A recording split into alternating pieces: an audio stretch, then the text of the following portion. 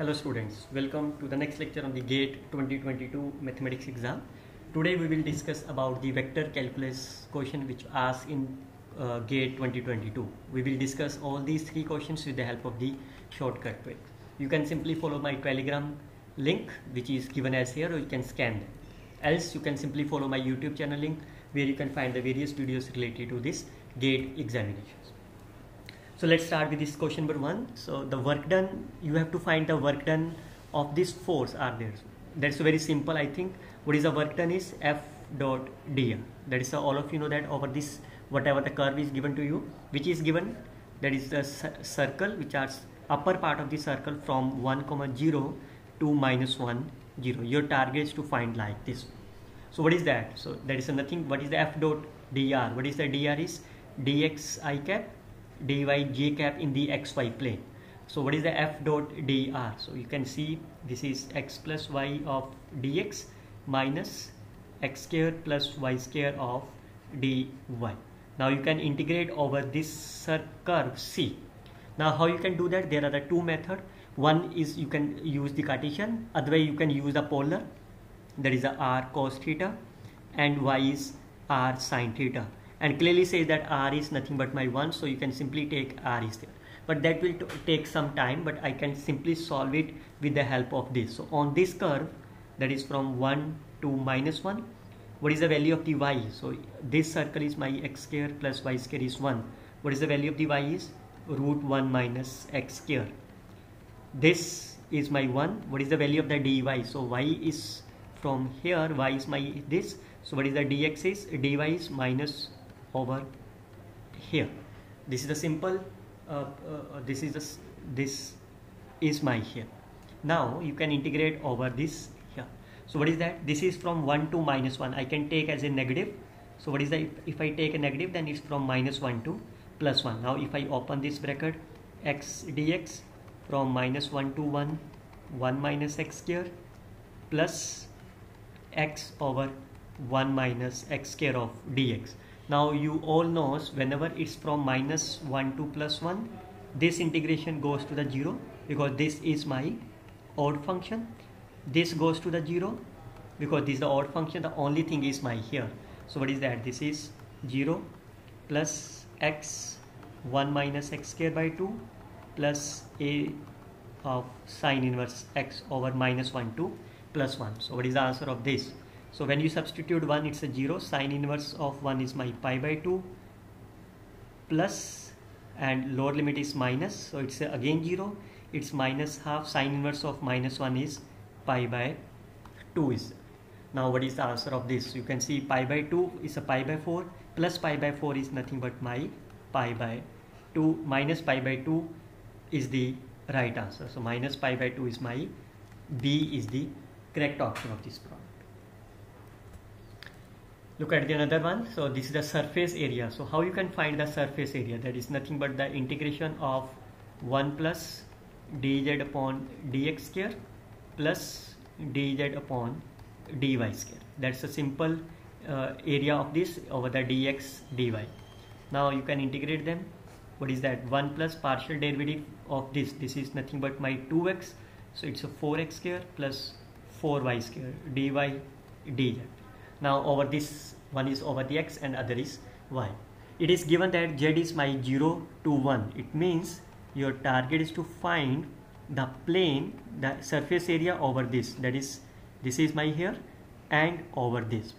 So what you can do? You can simply convert into the polar coordinates. So x is r cos theta, y is my r sin theta. That's why it lies in between them. Make sure that r is not equal to 1. Because it is from this to this, so it can be of this circle as well. So if you substitute here, so what will happen? This is nothing but my 1 plus 4 is 1 plus 4 r square. Dx dy is nothing but r dr d theta. So what is the limit? It's a circle, so it's from 0 to 1, and angle is from 0 to 2 pi. It's a complete circle. So what is the integration of this? So if you take 4r square is say y, then it's 8r dr is nothing but my dy. So if I multiply this by 8 and divide it by 8, that's the same thing. So it is nothing but my 1 plus 4r square of 3 by 2 divided by 3 by 2 over the interval 0, 1. So what is the answer of this? 1 by 8 is outside, this will be constant, so it's a 2 pi minus 0. When it's a 1, it's a 5 raised to power 3 by 2 minus of 1 divided by 3 by 2 means 2 by 3. So it's a 4, it's a 2, so it will be pi upon 6, 5 root 5 minus 1 is the right answer. So you can take them into the decimal places. After that you will get the right answer.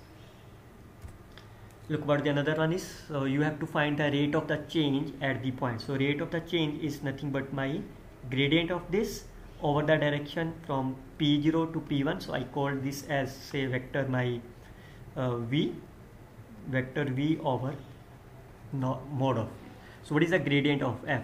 So this is with respect to x, so we can find this partial derivative I, this with respect to y, and this with respect to the z. So what I can do is I can simply find with respect to x, so it is 1 plus cos z.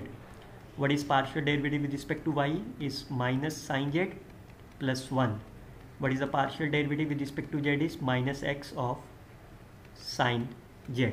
Now at the point which are from the point P0, so we can find the point 2 minus 1 0. What is the gradient value? So z is 0, cos 0 is 1, it will be 2, sin 0 is 0, it will be 1. When z is sin 0 is 0, it will be my 0. That's a simple it's with respect to z, so it part also be there, minus y cos z, so it's my plus 1. So that is my gradient of this. Now what is the v? So we all know it's from P0 to P1. So what is the direction ratio of the P0 to P1? So that is 0 minus 2, 1 minus minus plus, and 2 minus 0. So it will be minus 2, 2 and 2. So if you this is my v, if you calculate this, it is nothing but my 4 plus 4 plus 4. What is that? This is 12, 4 root 3. So 2 root 3 r. So substitute this value here. What is that? Gradient of 2i cap, that is my 2i cap plus j cap plus k cap, and dot product of this minus 2i cap plus 2j cap plus of 2k cap over 2 root 3. So it will be my minus 4 plus 2 over this. So the answer will be my 0 is the correct answer. So this is the way you can simply solve this rate of the change by using this directional derivative of the product. I hope you can simply learn this concept too in a very simple manner. You can see our next lecture on the partial differential equations of all those questions with the help of shortcut tricks. Till then you can simply follow the playlist CSRNet channel name Dr. Harish Garg, where you can find the previous videos. I hope you can like, share and comment this video with your friends. Happy learning, students. Thank you.